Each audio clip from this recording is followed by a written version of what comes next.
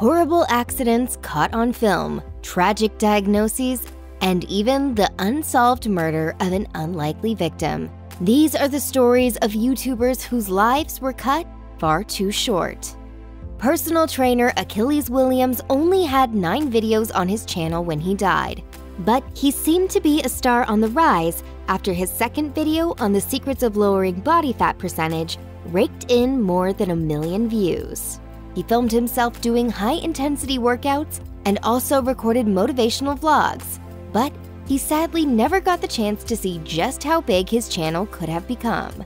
You gotta say the competition and focus on yourself. The 30-year-old Atlanta resident was killed in March 2015 when a workout video went terribly wrong. According to USA Today, Williams and a friend gained access to a railway track and were filming a skipping rope sequence as a freight train approached. The intention was to have the train pass by behind the trainer, but they had tragically misjudged the width of the carriages. The train collided with the YouTuber, killing him instantly. Believe it or not, Williams was the second health and fitness YouTuber to be killed by a train in as many months. Model-turned-actor and reality star Greg Plitt, 37, attracted millions of viewers to his channel, and he too decided to make a video on train tracks. Plitt was struck by a Metrolink train and fatally injured. Pedro Ruiz III wasn't a famous YouTuber in his lifetime, but he sadly became infamous in death as a shocking example of just how far aspiring YouTube stars might go to boost their numbers. In June 2017, he was accidentally killed in a stunt filmed for his partner Mona Lisa Perez's channel. It went horribly wrong, leaving the 19-year-old mother of one, who was 7 months pregnant with their second child at the time, facing charges of second-degree manslaughter. She later pleaded guilty, resulting in a 180-day jail sentence. Perez's now inactive La Mona Lisa channel was a mixture of family vlogging and pranks, with the last video she posted before the fatal accident revolving around scary stunts at the fun fair. Little did her subscribers know that she and Ruiz had a far more dangerous stunt planned. She was going to fire a Desert Eagle pistol at her partner, who was going to stop the bullet with a thick encyclopedia. The bullet went straight through the book, killing Ruiz. Ruiz's aunt told KVLY they were in love. It was just a prank gone wrong. It shouldn't have happened like this. It shouldn't have happened at all. According to a tweet Perez sent out prior to shooting, the whole stunt was Ruiz's idea. Minecraft gamer Technoblade garnered a massive following on YouTube over the course of his career. In August 2021, Technoblade took to the platform to reveal his cancer diagnosis in a video titled, "Where I've Been." He explained that he decided to see a doctor after experiencing arm pain that wouldn't subside. They ran a couple of scans and then they came back and they told me that the reason my arm hurts is because I have cancer. In June 2022, the gamer's father shared a tragic update with fans in a separate YouTube video titled, "So Long Nerds." It was revealed that Technoblade left a final message for his father to read to his viewers after his death. The message began, "Hello everyone, Technoblade here. If you're watching this, I am dead." Revealing his face and his real first name for the first time. Technoblade also thanked his viewers for their immense support and stated that he wouldn't have chosen to spend his life in any other way. The otherwise anonymous YouTube star was only 23 years old at the time of his death. Although Technoblade's family didn't share many details on his diagnosis, it was reported that he raised $500,000 to support the Sarcoma Foundation of America prior to his passing. That September, Technoblade was posthumously honored with the organization's Courage Award. Jonathan Grant Thompson, most widely known as the King of Random, shared fun, science-inspired YouTube videos with his millions of followers. The content creator died in Utah in July 2019 in a tragic paragliding accident. After an investigation, local officials concluded that the paraglider's chute collapsed due to a gust of wind. Thompson fell to the ground after his reserve chute also failed. The YouTuber reportedly began paragliding 4 months prior to his accident. Thompson's death was announced in a statement shared to Instagram, which read, "It is with great sadness to inform everyone that Grant Thompson passed away last night. Grant had great love and appreciation for his fans. We invite you to share your thoughts for Grant and the channel in the comments. Please do a random act of love or kindness today in honor of the King of Random. The King of Random YouTube channel continued on after Thompson's death. His channel collaborator, Nate Bonham, elaborated on the decision in a compilation video shared in the late content creator's memory, titled "Thank You, Grant."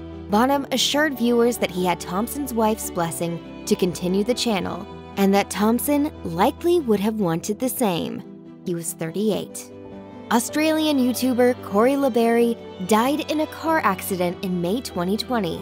The content creator was celebrating his 25th birthday that night when his friend, Ink Master star Daniel Joseph Silva, reportedly ran into a stop sign and tree while speeding.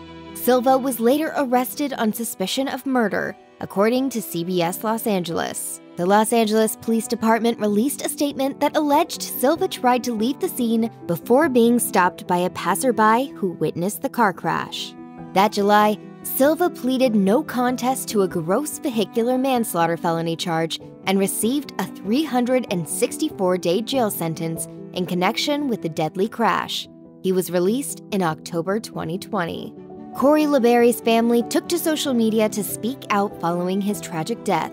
His brother, Jared LeBarry, penned a heartfelt message on Instagram, alongside a drunk driving allegation against Silva, writing, "This isn't something I thought I would ever have to sit here and type out for a very long time, or what I want to do right now, but everyone deserves to know, my brother Corey passed away last night in a car accident with his drunk friend driving." The late YouTube star's mother, Lisa Burton, also shared a statement to Instagram, penning in part, "My heart breaks right now. On my son's 25th birthday today, he got into a car with a drunk driver. The accident killed him instantly." Known for filming vlogs, prank videos, and challenges, Corey LeBarry's YouTube channel racked up more than 300,000 subscribers. YouTube animator Monty Oum's talents earned him a loyal fanbase that allowed him to launch the anime series RWBY. He was also an animator for Rooster Teeth's Red vs. Blue series. In February 2015, Oum died due to a severe allergic reaction experienced during a medical procedure, after which he fell into a coma. He was 33.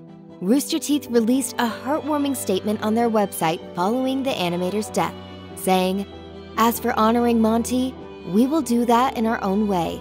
In lieu of flowers or gifts, we ask that you simply do something creative. Use your imagination to make the world a better place in any way that you can." Very few people have the luxury of doing exactly what they want to do as their job. There's never a day where I forget that. It wasn't easy for Oum's fellow RWBY creators to keep the show going following his death. In a behind-the-scenes clip of the anime, co-creator Miles Luna explained that production was a real challenge, saying, "RWBY Volume 3 was the scariest thing ever. Monty was gone, and that changed everything." Sharing how the show's creators managed to move forward, Luna said that the showrunners were confident that its viewers were already invested in plot and characters, but that they were concerned viewers may not want to watch the series without Oum's contribution. Producer Gray G. Haddock assured viewers that he and his collaborators were trying hard to honor Oum's original vision for the show moving forward. The 9th volume of RWBY premiered in February 2023. British YouTuber and TV presenter Emily Hartridge built a following after her videos on relationships and mental health gained attention. Most of Hartridge's most popular videos incorporated the 10 Reasons Why formula. For example, her 2013 video titled "Dogs Are Better Than Men, 10 Reasons Why" earned an impressive 23 million views. Hartridge died in an e-scooter crash in July 2019. She was 35.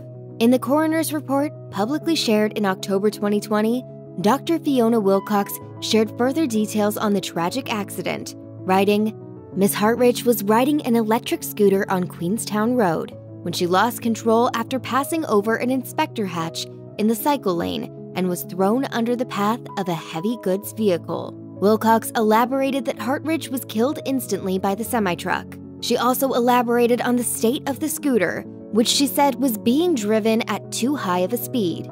Additionally, its tires reportedly did not have enough air in them, which made it easier to lose control of the scooter. Hartridge's boyfriend, Jake Hazel, revealed to The Sun that some unfortunately blamed him for his girlfriend's death because he had gifted her with the e-bike for her birthday a couple of months prior. Hazel elaborated to BBC that his relationship with Hartridge has been helping him deal with these complex feelings, saying, "What she has taught me has got me through. I feel close to her. I still do the Instagram, still do the YouTube, and continue her message that it's okay to have a tough time." Charlie Green Jr., YouTube's own angry grandpa, was known for his hilarious videos that often featured his family members. With the YouTuber's channel boasting more than 4 million subscribers, one of his most popular videos, 2014's Angry Grandpa Destroys PS4, has 46 million views as of this spring 2023. Charlie's YouTube career sadly came to end when he died of liver disease in December 2017. The social media star was 67 years old at the time and had reportedly been living with health issues for years, including a prior diagnosis with skin cancer. His son, Michael Green, took to his father's YouTube channel to announce his death to his subscribers in a video entitled R.I.P. Angry Grandpa. He began the announcement by celebrating his father for beating skin cancer earlier that year, before confirming another diagnosis that eventually proved fatal. In July, he was diagnosed with cirrhosis of the liver, which we thought was early stage. Unfortunately, Charlie's diagnosis was not as mild as they thought, and Michael even theorized that his father knew this and refrained from telling his family. Michael went on to share that Charlie was released from the hospital after he appeared to be getting better, but he later died at his South Carolina home. Michael also celebrated the channel's viewers for the decade of support and expressed the pride his father had for the content they'd built on the platform. In the early 2010s, FPS Russia was an extremely popular YouTube channel which showcased a man with a Russian accent demonstrating various firearms and explosives. Along with the host, the channel was managed by producer Keith Ratliff, a fellow gun enthusiast based in the United States who spent most of his time behind the camera. Unfortunately, Ratliff's passion was the very thing that led to his death in January 2013, when he was fatally shot in his home office in Georgia. He was 32 years old. With his killer unknown at the time, Sheriff Stevie Thomas told the New York Times investigators were still in the process of questioning people of interest, and that no one had been ruled out as a suspect. In turn, Ratliff's wife Amanda openly questioned her husband's death, telling WSB-TV that given his line of work, the circumstances that led to his death didn't make sense to her. Keith's brother Kelly concurred, saying, "For him not to pull out that gun and try to defend himself, he had to feel comfortable around somebody. Either that or he was ambushed." As of this writing, Keith Ratliff's murderer has still not been identified. In 2018, his sister, Corey Bronner, spoke to Dateline about how difficult it was to know that her brother's killer was still out there. She told the outlet that she desperately wanted to know who took Ratliff's life and why, saying, "Without any answers, it's been a living hell. I look over my shoulder every single day to see if there's someone behind me."